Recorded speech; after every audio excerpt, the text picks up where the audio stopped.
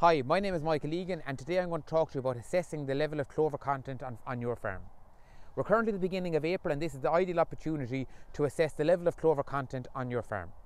This will aid in making two key decisions in the coming months. One, the optimum level of nitrogen fertilizer application to tailor across your farm and individual paddocks. And number two, to assess any paddocks that may need to be reseeded or oversowing to increase the level of clover content on those individual paddocks.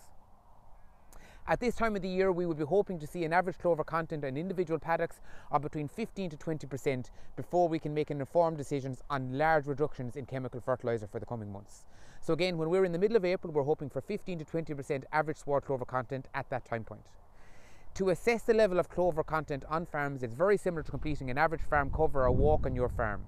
We're walking every individual paddock and we're assessing, like you would at a cover or herbage mass, we're assessing the level of clover content on those individual paddocks that we can then record on pasture base later on. So to aid in this, Teagasc have developed a Teagasc scorecard that will give a visual representation or an image of a clover content ranging from 0 to greater than 50%. And as we're walking through our paddocks, we're continuously basing what we're seeing in the individual paddocks to the Teagasc scorecard that has been developed, and this can be found on the Teagasc website. So when we are completing a clover score, we're looking for two things in individual paddocks. Number one, the level of clover that we're using the scorecard to base the level of clover content off. And number two, we're looking at the distribution of clover across that paddock.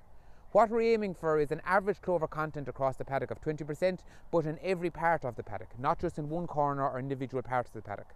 So as we're doing it and we're continuously assessing the clover content as walking through the paddock, every step that we take, we need to see an equal level of clover content in that paddock as we're walking across.